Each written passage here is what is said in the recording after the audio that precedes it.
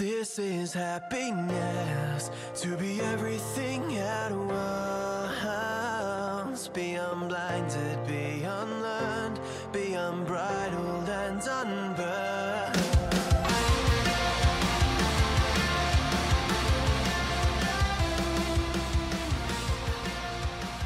Hey everyone, and welcome back to a brand new episode and a brand new week of Mood Prep. My name is Dave Nixon, and firstly a big thank you to all of the preppers in the Mood Prep online group. I put in a poll there of some content of like, what do you guys want to hear a little bit more of, with a couple of options, and you came back with, actually it was almost really even across the three options that I gave you, and then Norm chucked in a couple of extra options there as well. So we the resounding yes was to go into the understanding the archetypes.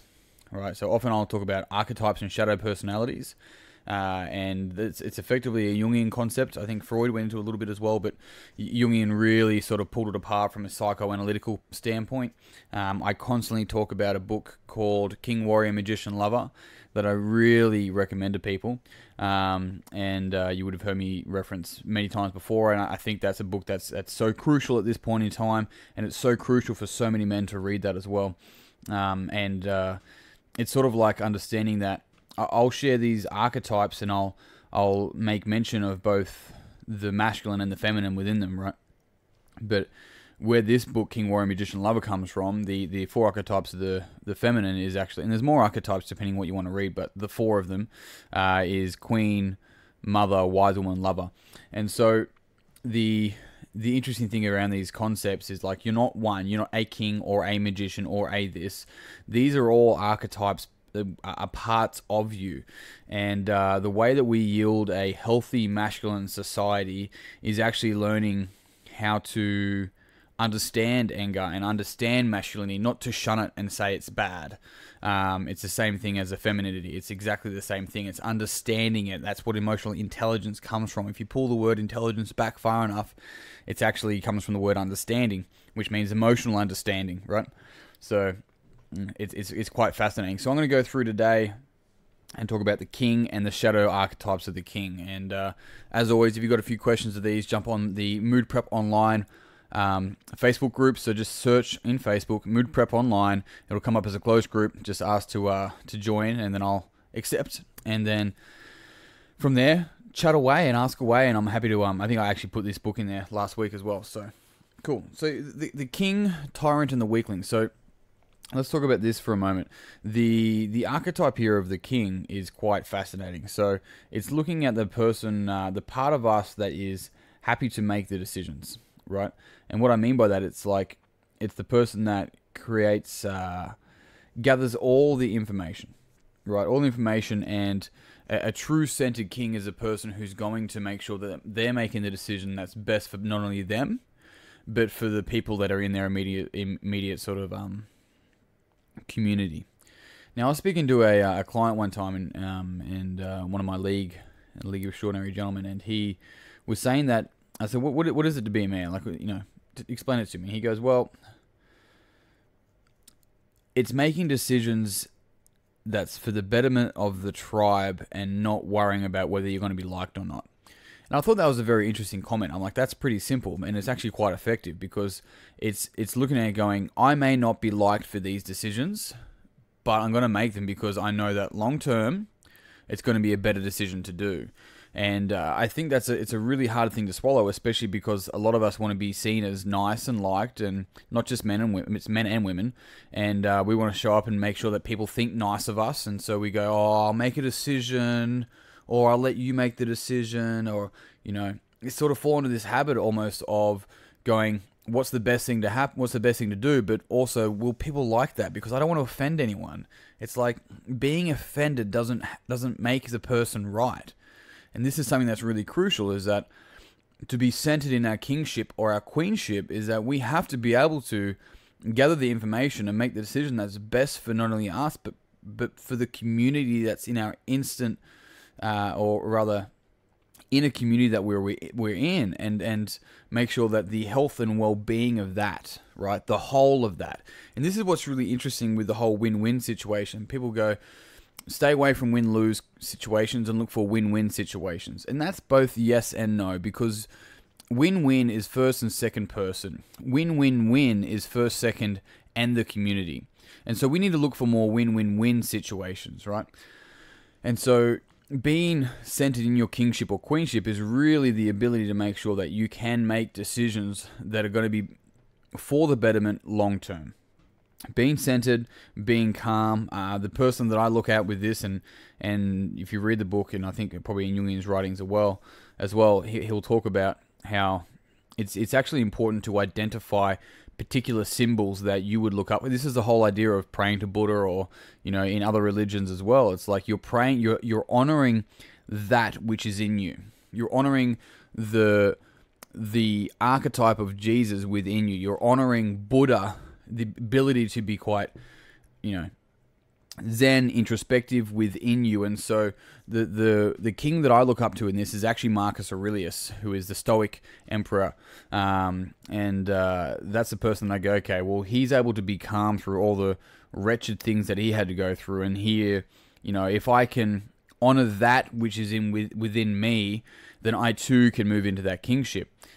And so understanding this allows us to be able to look at what a balanced king and queen is. We also need to look at what the shadows. Now, the shadow variations is an inflated shadow and an isolated shadow of our king and or queen, right? And so the inflated, right? This is a person who is, when I say inflated, you may think ego, and you can run with that. Maybe the super ego. A lot of the time, the inflated king, actually, they're called the tyrant, right? So the inflated king's called the tyrant, but they're somewhat maybe inflated by the super ego, but sometimes they're inflated by fear. And so you'll often find tyrants are actually really scared.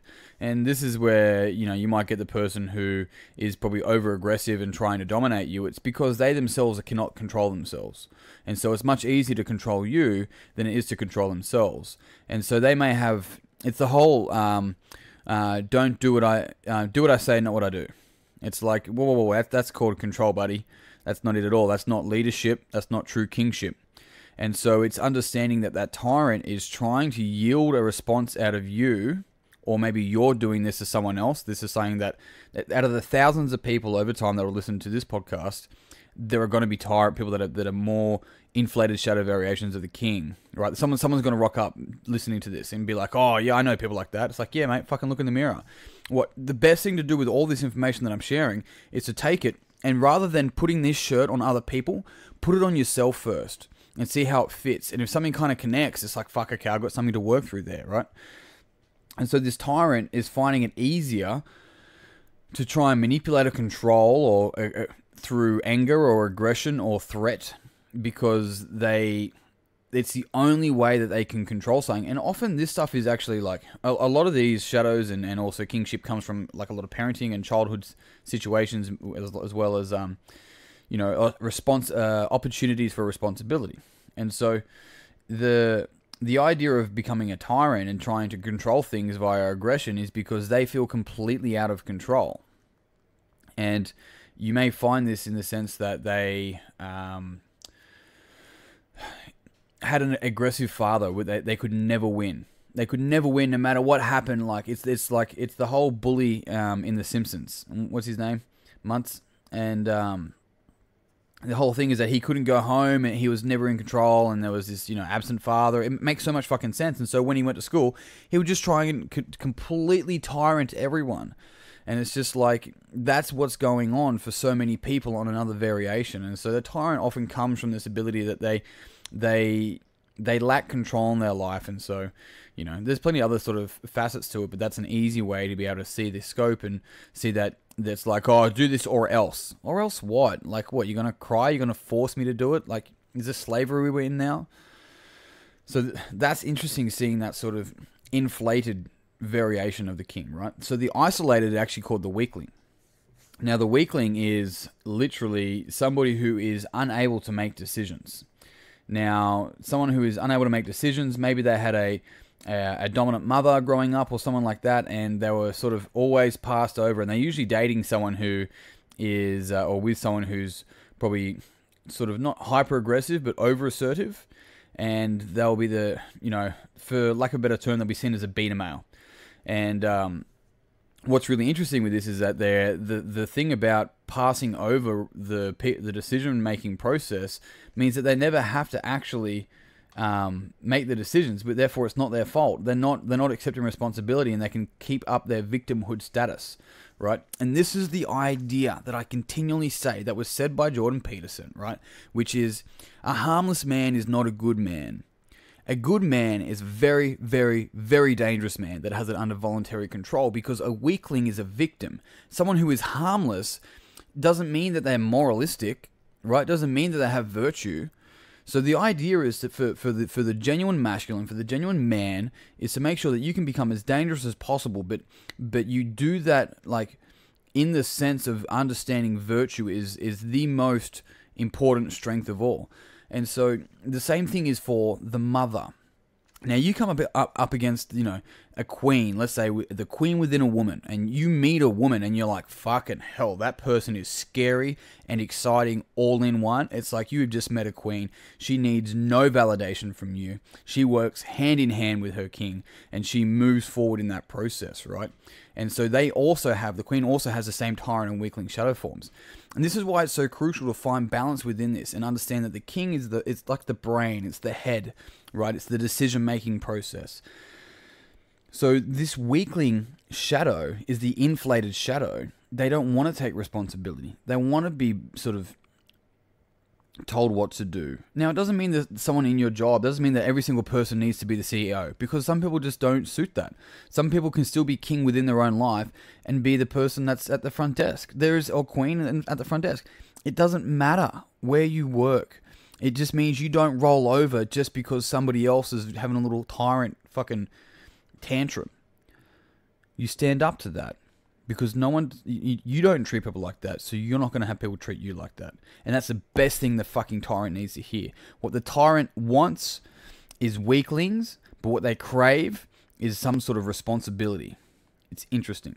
So guys, that's a quick little, I think it's my longest podcast for this, 12-minute snapshot in what your sort of king, queen, and your weakling and your tyrant sort of archetypes and shadows variations are like. Look, I hope you really enjoyed this, and if you listen to this and you're in the Mood Prep group, I'd love to hear your comments on there as well. So once you listen to this, jump in the group and drop me a line and let me know what you think. Otherwise, if you're not in the Mood Prep group already, jump on Facebook, search Mood Prep online. It'll pop up. I already said at the start. I'll accept you because we'll be friends. Well, not really friends, but you get it. Not official. And if you also found this very interesting, I would love it if you would share it with a friend. It would mean the world to me and hopefully the world to them. If you found this and you want more references, then jump in the Mood Prep group. Otherwise, you can also find me on YouTube. At the moment, it's Dave Nixon. I'm trying to get up to 100 subscribers so I can change my name so I'm easy to find. I've got 48 at the moment. So if you can find me on there, please subscribe. It'd mean the world to me. Otherwise, Instagram at DDNix, Facebook, Dave Nixon. Team, thank you very much for listening. As always, peace and pizza. Kick today in the dick. Slay the dragon. I'll see you soon. To be everything at once, be unblinded, be unlearned, be unbridled and unburned.